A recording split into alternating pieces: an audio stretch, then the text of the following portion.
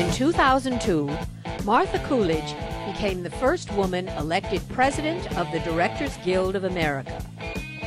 Born and raised in New Haven, Connecticut, Coolidge is one of this country's most versatile directors and one of its most commercially successful. She has well over 30 films and television programs to her directorial credit. There was a time early in film history when women succeeded and even thrived. In the teens and early 1920s, women directors found much work before the field was dominated by men. I'm disturbed by the fact that there were more women in the film business and then less women in the film business. I mean, that's a very disturbing thing, because then you get the feeling that it can go away. Not until the 1970s did the number of female directors increase in the film industry. Even then, they remained marginalized.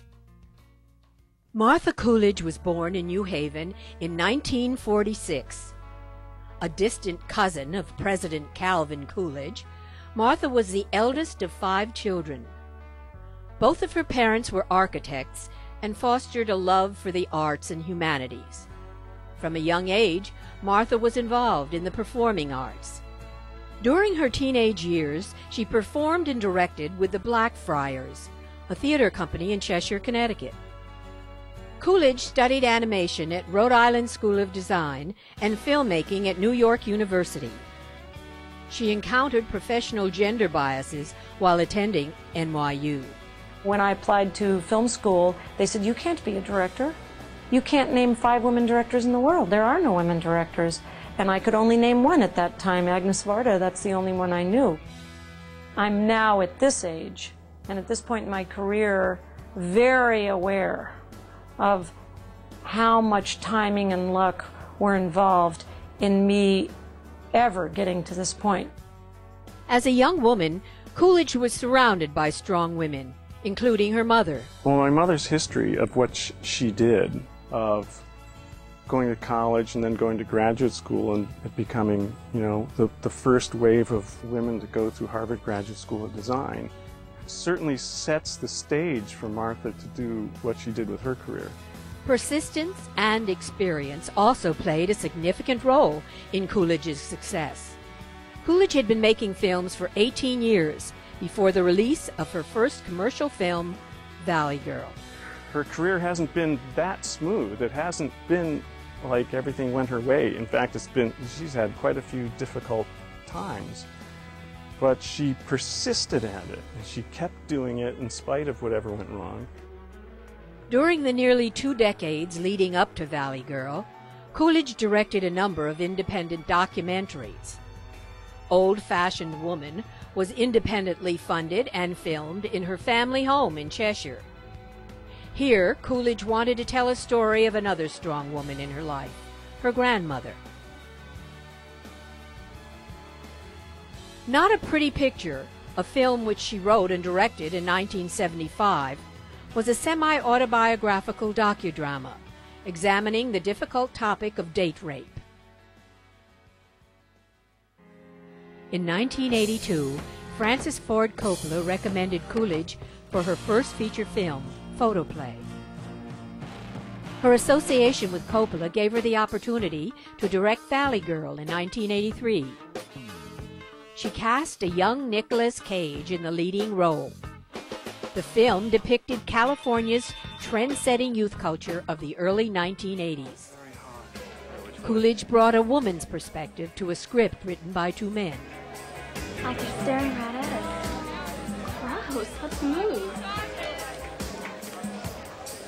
Wait, let's see what happens. Oh, sure. Tell me all about it.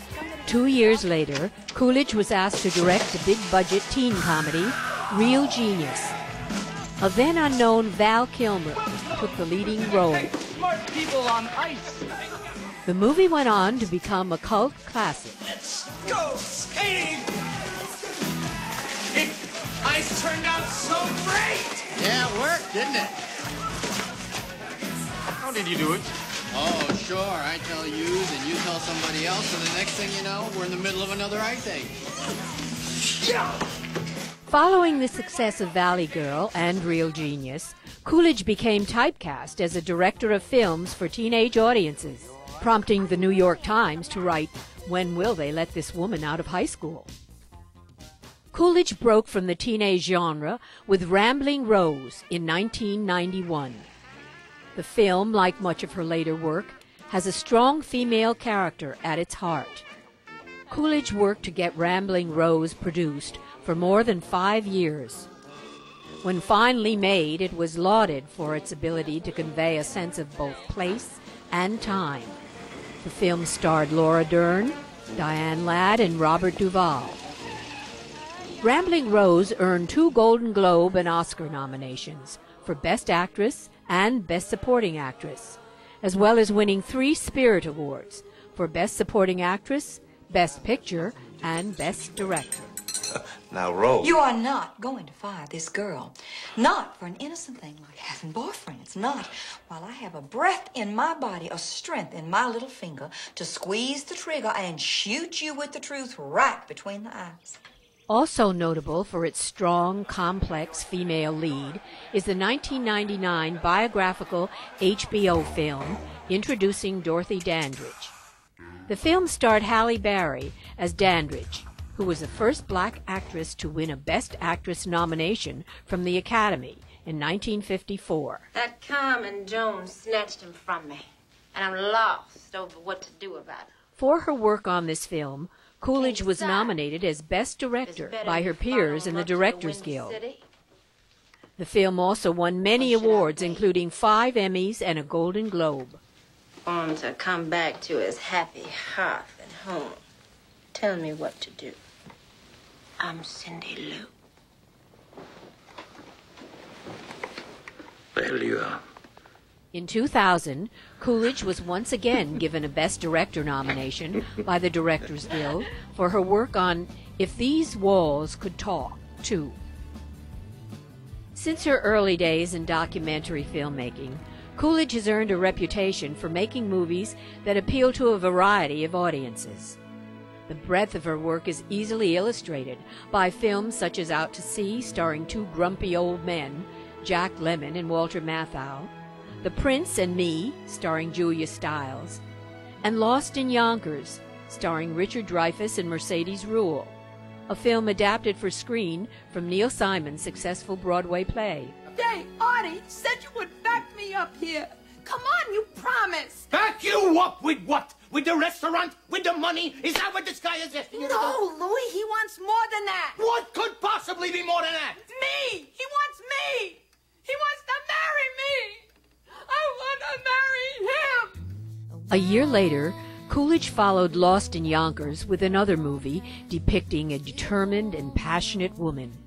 The title role of Angie went to Gina Davis, who had the task of playing a single mother trying to find her place in the world. I thought that the part, which is of this girl who has enormous problems and runs away from her family and, you know, does some terrible things, was a very brave part for her to play. Now say it to me again.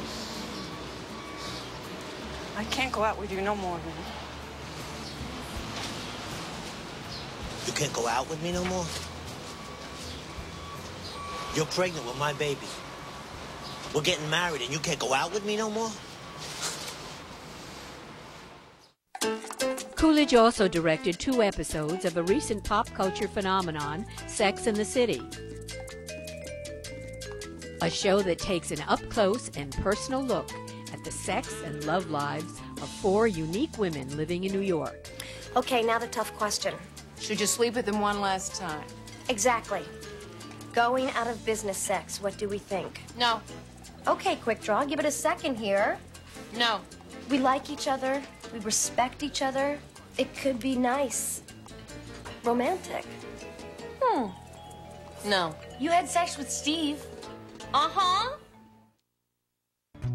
Action! Action! Action!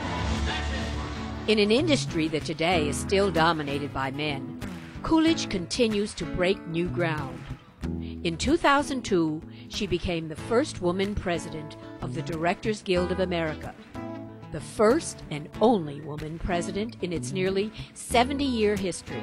That's it. That's what you should do when you say. When I first directed my first film, I felt this is what I meant to do. And I never said, I can't be a director because I'm a woman. I did know that it was a very, very difficult thing to be a director.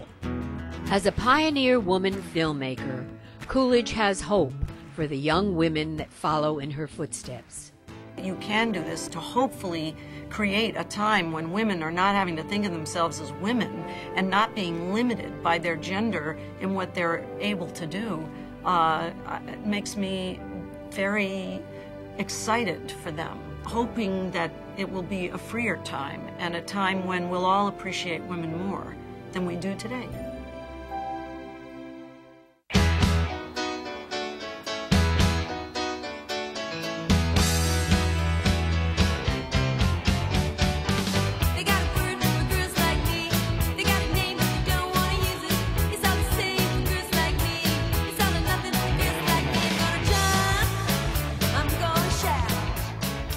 Hey, sis.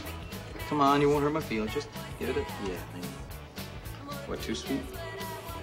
What is it? I don't know. I found it in one of the labs. Relax. It's just yogurt. Oh, so good to see you, sweetheart. You look wonderful. Do I? I lost 10 pounds. Yeah, well, it looks great. Really? Because I put it back on a month ago.